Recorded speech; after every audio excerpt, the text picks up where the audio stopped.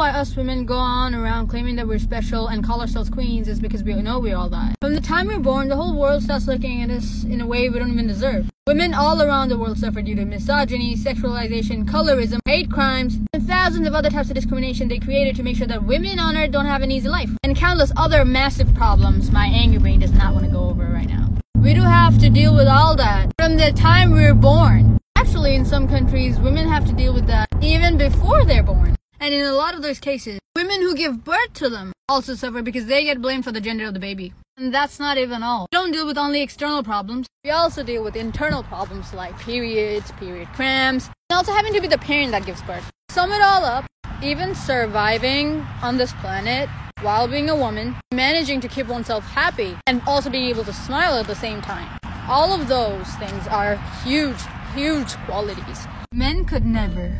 So, being able to do all or any of that makes us special. Which is why the title of Queen belongs to us by all rights.